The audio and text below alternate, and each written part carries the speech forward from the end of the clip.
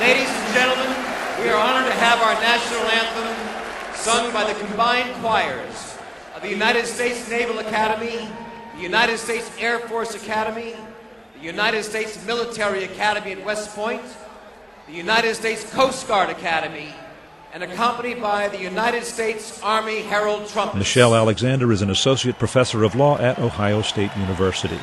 Her book is called The New Jim Crow: Mass Incarceration in the Age of Colorblindness. Today there are more African Americans under correctional control in prison or jail on probation or parole than were enslaved in 1850, a decade before the Civil War began. In fact, in major American cities today, more than half of working-age African American men either are under correctional control or are branded felons and are thus subject to legalized discrimination for the rest of their life. This is something that now affects the overwhelming majority of African Americans in the United States. If not them directly, then they often have a relative who's been affected by the system. After the war on drugs was declared, drug convictions increased astronomically. In fact, drug convictions have increased more than 1,000% since the drug war began, and many people assumed that the explosion in drug arrests and convictions was due to some kind of spike in drug use and abuse, but that's not actually the case. One of the reasons that drug arrests have skyrocketed is because federal funding has flowed to state and local law enforcement agencies who boost the sheer numbers of drug arrests through the Edward Byrne Memorial Grant Program and related funding streams.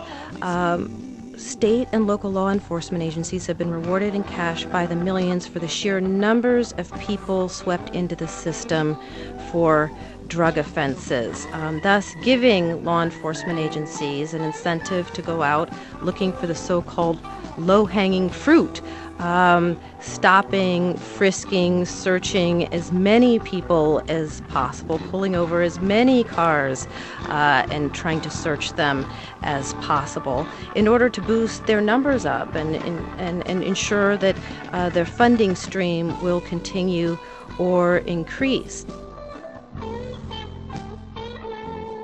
Oakland writers' police scandal had broken. Turned out a gang of police officers, otherwise known as a drug task force, known as the Oakland writers, had been planting drugs on suspects.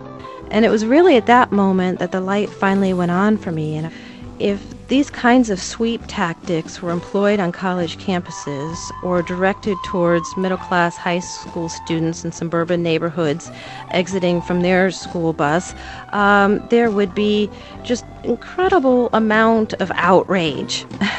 You know, the drug war would have ended a long, long time ago if these tactics had been employed in middle-class or upper-middle-class white communities. Politicians face few repercussions for engaging in incredibly aggressive and counterproductive tactics. My years of experience and the research that I have done has led me to the regrettable conclusion that our system of mass incarceration functions more like a caste system than a system of crime prevention or control. Now, that's not to say that many of the people who work within it, including my own husband, who's a federal prosecutor, aren't well-intentioned. Many of them are. But the problem is that the structure of the system itself guarantees that millions of people will be swept into the system for relatively minor crimes, the very sorts of crimes that are ignored on the other side of town, swept into the system, branded criminals and felons, and then stripped of the very rights supposedly won in the civil rights movement.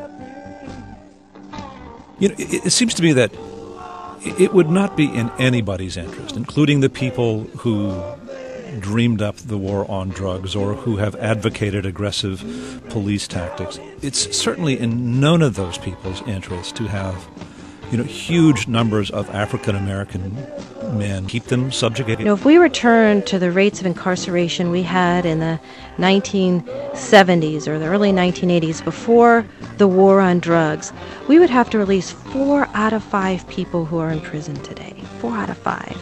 More than 1 million people employed by the criminal justice system would lose their jobs. Private prison companies listed on the New York Stock Exchange would be forced to watch their profits vanish.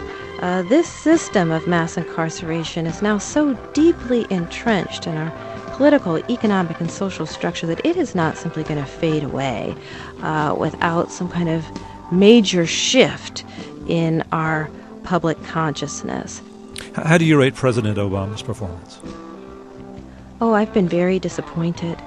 I think that he's had numerous opportunities to speak boldly and forcefully about the harms of the drug war and the need for us to end mass incarceration as we know it. What we see is that in his drug policy budgets, he has invested about the same ratio of dollars to enforcement as compared to prevention as the Bush administration did. So we haven't seen the change that I was hoping for in the Obama administration, although the rhetoric has changed.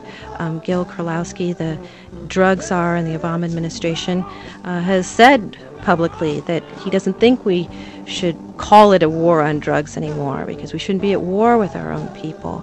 But it's not enough just to change the rhetoric.